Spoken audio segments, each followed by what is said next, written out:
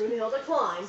Beanie grew and grew and grew and grew. I got nothing. And Brunhilde reached the top of the mountain. Good job, Brunhilde. You have reached the mountaintop.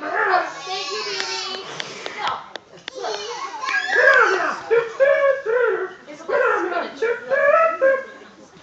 Now, on the mountaintop, just as the giant had described, there was a well. And deep inside that well was his heart. So deep, in fact, that Brunhilde could not reach it.